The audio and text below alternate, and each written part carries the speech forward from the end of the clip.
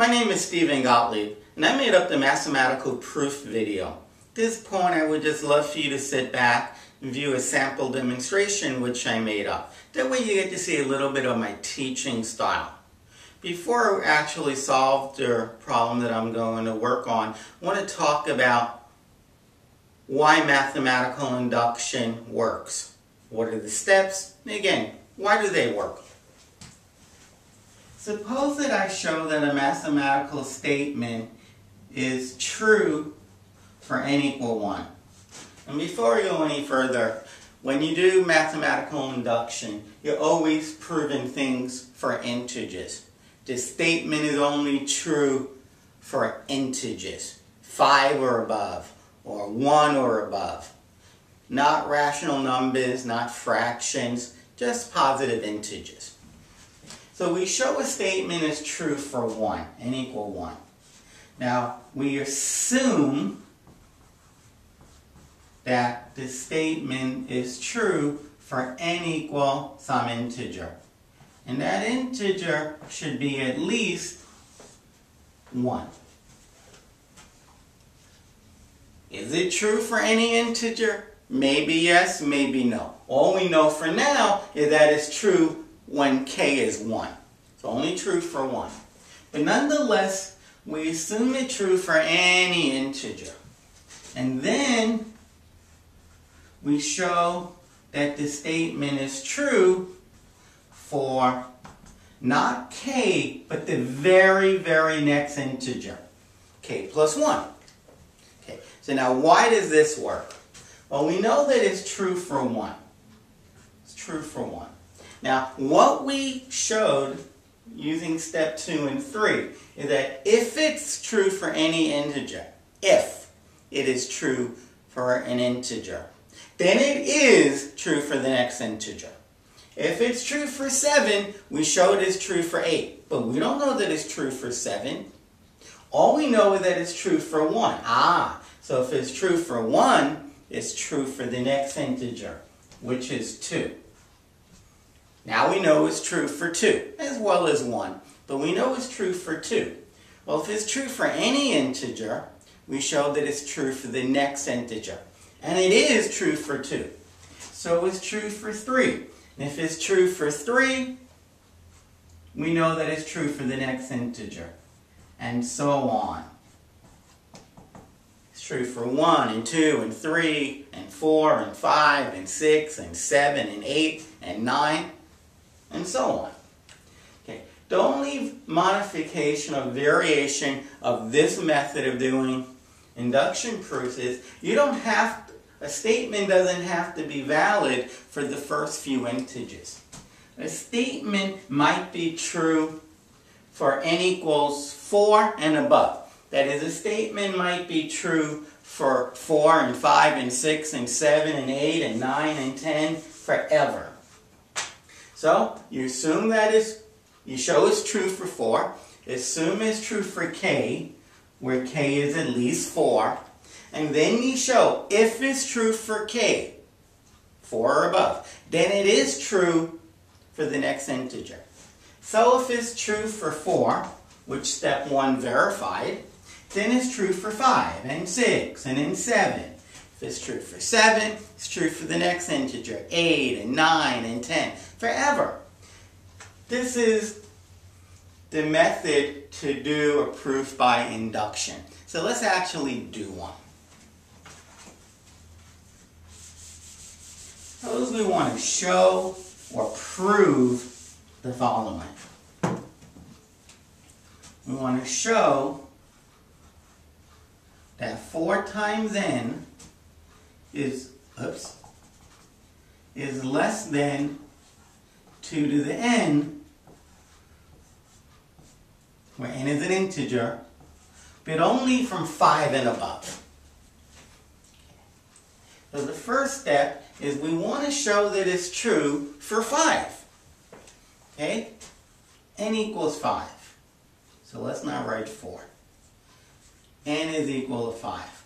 So we want to show that this is true. We want to show that 4 times n, which is 20, is it less than 2 to the 5, which I claim is 32. 2 to the 5th, it just means to multiply 2 by itself 5 times. 4 times 4 is 16, times 2 is 32. So, yep, 20 is less than 32. Okay, so now,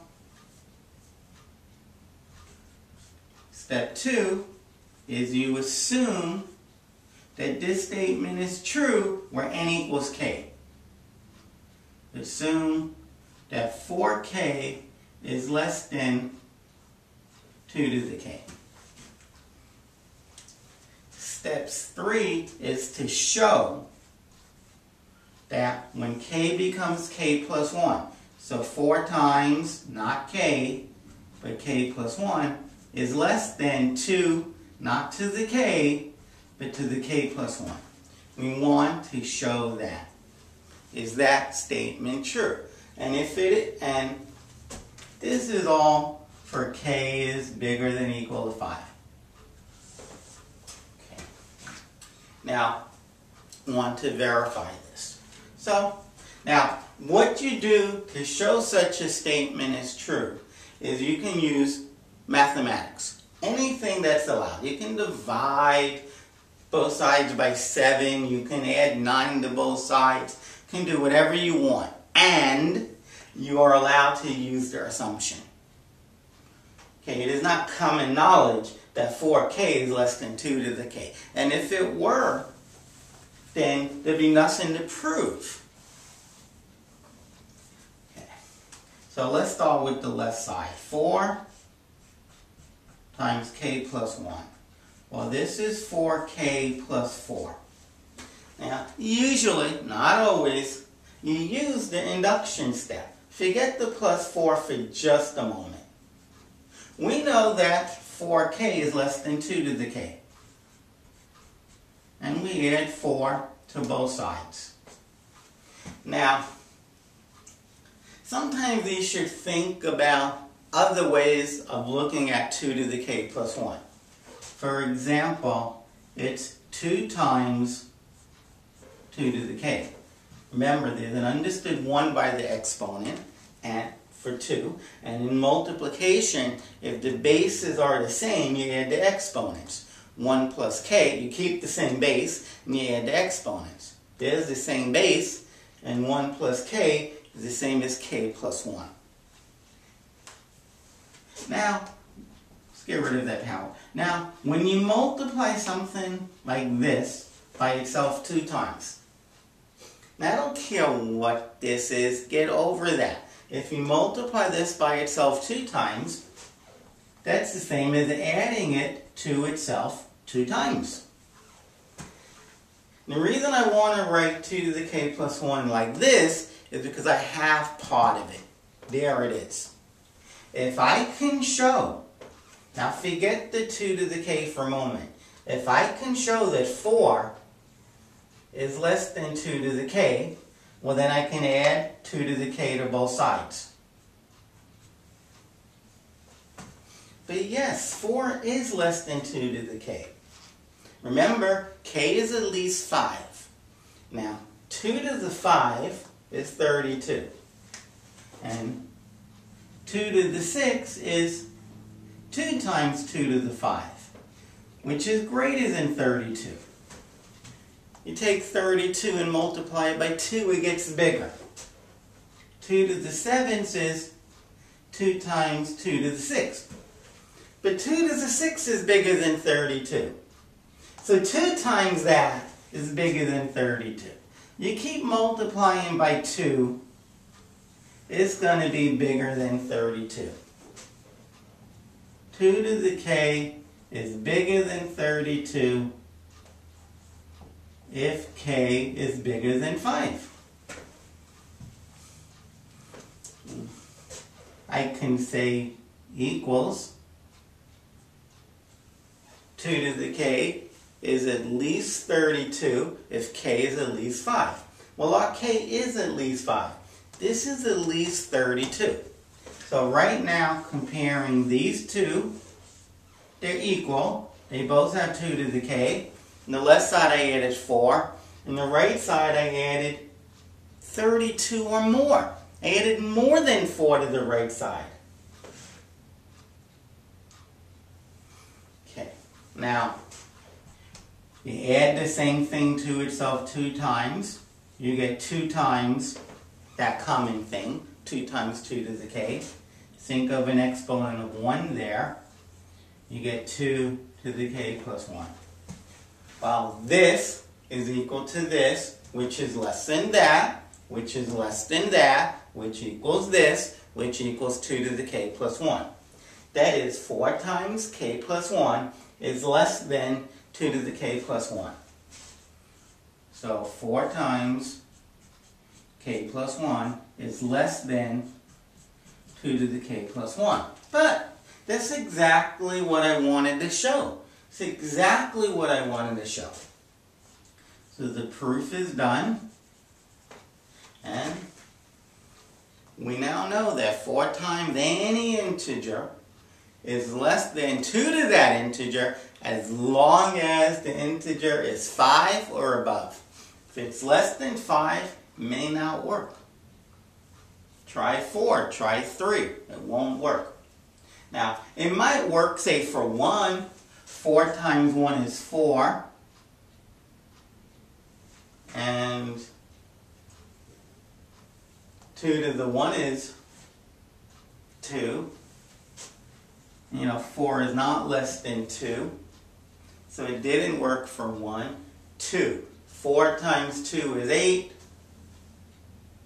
2 squared is 4. 8 is less than 4? No. Okay, it only works for 5 and above.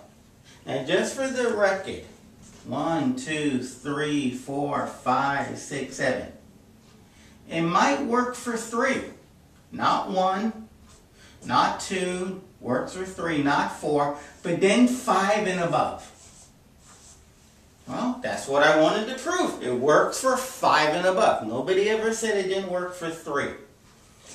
Okay, this completes the sample demonstration. Hope you learned the concept of mathematical induction. Hope you now understand how to do this proof using mathematical induction. Try other problems using mathematical induction. I'm sure you can do it. Most of all, I want to wish you great success in doing mathematical proofs. They're always fun and challenging, and want to also thank you for viewing my video to the very end. Thank you.